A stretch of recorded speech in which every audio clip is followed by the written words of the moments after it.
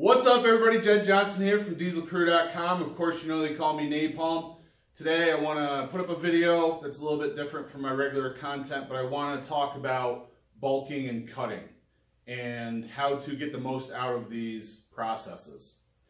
So, and especially I want to err on the side of maintaining strength, okay? So this is not really so much about bodybuilding. I am not a bodybuilder.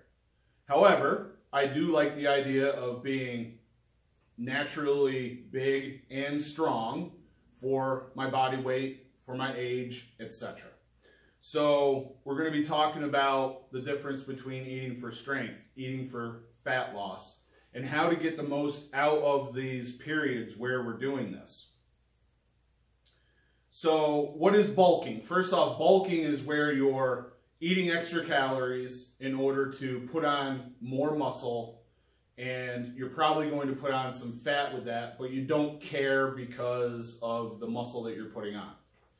Cutting is then where you flip it around and you eat less in order to take off the fat and hopefully retain as much muscle as you can. So here's the problem that I see. Couple of them. First off, people go through what I call the bulking cutting cycle, and the duration of time is way too short for each one. So they go through, maybe they decide, well, it's winter, I'm not going to take my shirt off, I'm going to bulk now. And then they unfortunately go crazy eating excess calories. So it almost gives them the excuse to eat like shit. And, you know, when you eat like shit, that is not maximizing the process for building muscle. You still need to eat healthy. But if you're trying to emphasize building more muscle, obviously you want more calories. So, but I think people use it as an excuse to just eat whatever they want to. And that's not good. When the cycle is too short of bulking, I don't think it's optimal for putting on muscle. The normal person I've heard, the normal man who is natural can hope to gain between 2 and 5 pounds of muscle most of the time in 1 year. Does bulking help that? I don't know. Obviously, they, like most people, you know, the people that I've worked with who've bulked, they've put on maybe 20 pounds. And, you know, I've done the same thing myself. But there's no way that's 20 pounds of muscle. You can see that it's not muscle. There's a lot of fat there. So they go crazy. They eat too bad, too shitty, and they get in bad habits. So you end up consuming way too many simple carbohydrates, especially in the form of starches. So I'm talking bread, pasta, pizza, things along those lines. In many ways, those are just empty calories that are just they're not gonna get burnt off. They're gonna get stored as fat. So, in carbohydrate, I mean, how much does that really go towards putting muscle on? So, just using the bulking period as a license to finally enjoy more desserts and go out and have pizza and wings all the time and, you know, engorge yourself on pasta, it's not a good idea. So if you're doing that, you're doing the wrong thing. The other thing is it can get you used to eating sugar. And sugar, another simple carbohydrate that really doesn't amount to much as far as the muscle building process. So if you spend a few months where you're constantly eating sugar and you're going to use that as an excuse to scarf down a bunch of candy bars and eat cake and things like that, you're going to get used to eating that sugar. You're going to get kind of addicted to that sugar, and it's going to be hard to get off that in many cases. So what it comes down to, the food isn't quality food. You're not eating properly for this bulking process. So is the weight you're putting on what you want? Now, if your training goal is putting on more body weight in order to get stronger, that's a little bit different story, because sometimes when you get heavier, your leverages improve, and that results in better lifts. Your squat, your deadlift, your bench goes up, and that's cool and all. But again, what happens when you take that body fat off? So in my opinion, I think if you're going to bulk, then you should do so for a much longer duration and give your body the chance to create good, solid, quality, lean tissue in the areas that you need it to either look good or perform better with the barbell. And do so in a way where you bulk and eat quality food so that the weight you put on is funneled more directly towards producing muscle and less towards producing fat. If you do that over time, you may not see the leverage increase from the bigger body weight and the, your bigger just size overall to go into battle against the barbell, but you're going to have better quality muscle, which will result in strength and also sustained strength gains and maintenance.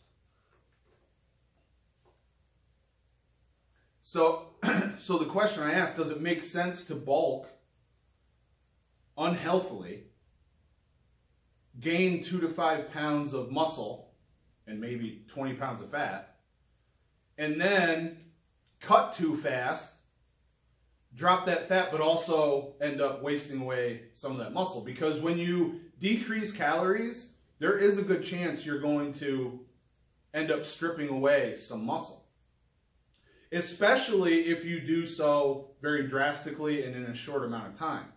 So if you bulk all winters, let's say for 5 months you're bulking, you put on 20 pounds and 15 is fat and 5 is muscle. Then you decide in a month you're going to go to the beach. And you go on this crash diet and you strip away all this fat. The chances are you're also going to reduce muscle mass, because it's one of the first things to go. Your body doesn't need all that excess muscle mass, so it wants to get rid of it. It's programmed to do so.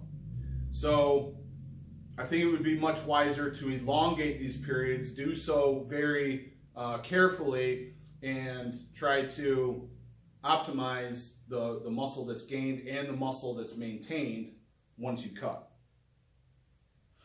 All right. So now I want to talk to you about the process that I went through, because this idea of a longer sustained bulking period, that's not my idea. This was something that I heard someone else talking about. It may have been Paul Carter. It may have been Matt Wenning. I'm not sure. I watch a lot of their videos. It may have been someone else, and unfortunately, I didn't write it down somewhere or note it in my head.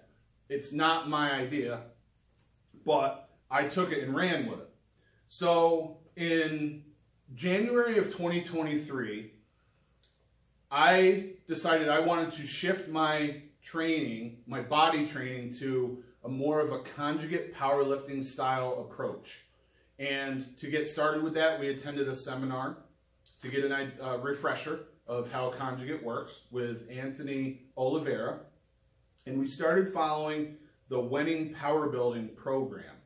This was a very good primer for conjugate training. And I had also been listening to a tremendous amount of Matt Wenning and Louis Simmons and Dave Tate videos throughout the course of 2022.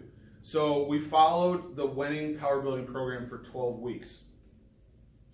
In April, we modified it because we wanted to try to take a more strict approach with conjugate style training. So what we did is, I can't do a 4-day powerlifting split because of my grip training. So I train body on Monday, Wednesday, Friday, and I train grip on Tuesday, Thursday, Saturday, and it's very difficult for me to try to double up on 2 workouts and continue to progress, because I don't recover very well if I'm training that often. So I can do 6 days a week as long as I alternate body and grip every other day, and then I take Sundays off. In the case that I'm traveling or I go watch a wrestling match or something on Saturday that's out of town, then sometimes I have to put my last grip training day on Sunday. But for the most part, Sundays are off for me. So the approach that we went to was a 3-day split where 1 week would be upper on Monday, then lower on Wednesday, upper on Friday. And the following week, we would have lower on Monday, upper on Wednesday, and lower on Friday. We also did it this way to be able to incorporate speed work for overhead press. So instead of just working on bench, squat, and deadlift, we were working on bench, squat, deadlift, and press. So we had to juggle things around quite a bit, and I'm not going to get into those details in this video. However, I do have it outlined at thegripauthority.com if you were to join there. $1 for the first month. So we started that split in April of 2024, and also during that period from the beginning of 2024, from the beginning of 2023 until about April of 2024, I went on a bulk because, again, I had already heard about this longer periods of bulking and cutting in order to develop more quality muscle. So at the time, I was also eating bad, not disciplined, due to my current living situation. So, and also due to some habits and stress that I was having. So I'm kind of guilty of exactly what I said earlier. I made bulking my excuse to accept the fact that I was eating bad. So I started out 2023 around 230, 235. By April of 2024, I was 263. So that's about 35 pounds, let's say. I also knew that I was not going to promote the national grip competition in 2024, and that it was most likely going to be in California. And I would be going against people that were much heavier than me. So again, I trained to get as strong as I could using conjugate powerlifting, and I bulked in order to put on as much weight as I could without going over the 120 kilo class, which equals 264. And as it turns out, I was right on the line the day of the competition. So you put all this together, it's basically a 16-month bulk, 100% natural, no supplements, but really not optimized eating. But I feel like my strength improved tremendously. So to give you an idea, prior to all this, my highest deadlift ever was 555 double overhand with straps. I did that in actually 2021. And my most recent deadlift PR was about a month ago, 580 pounds double overhand with straps. I have an explanation of why I use straps in my deadlift on my YouTube channel, and you can search for it and find it. So I think what this shows is that the training I was doing from 2023 to April of 2024, as well as the eating, was very productive in bringing up my strength. I also feel that I was putting on good quality mass, but under a lot of fat. And in April 24, when I came back from Nationals, I was not happy with how I looked. You know, jeans were fitting tighter, extra fat everywhere, no aesthetic detail, no veins anywhere, and that's really not what I wanted. So I cracked down on my diet instantly, and I marked this one thing down. So you can see over here I have a list of, these are body weights that I recorded when I weighed in. So when I came back from Nationals, I weighed in at 263.45 pounds. Again, not happy with that, not happy with how I looked. So I began the process of cutting. So as I record this, it's the middle of October 2024. So what, that's 4 to 10, that's 6 months where I've been cutting, okay? But this was not an aggressive cut. This was done over time. And I feel that I was able to sustain the muscle that I've built over the last year and a half, you know, from 2023 to April 2024 very well. So I want to talk to you about some of the changes I made. I put my foot down about pizza. I was eating pizza just about every single week, sometimes once during the week and once on the weekend. It just had to do with the living situation that I was in. And I'm not the kind of guy to throw away food, so when we would buy a large pizza, I would end up eating the majority of that pizza over the course of 2 or 3 days. We would do that during the week, then we would do that again on the weekend. That wasn't working for me, brother. So I put my foot down about that, and that stopped happening. I also reduced the amount of pasta that I was eating. So spaghetti and, you know, things along those lines. Got rid of a lot of the noodles.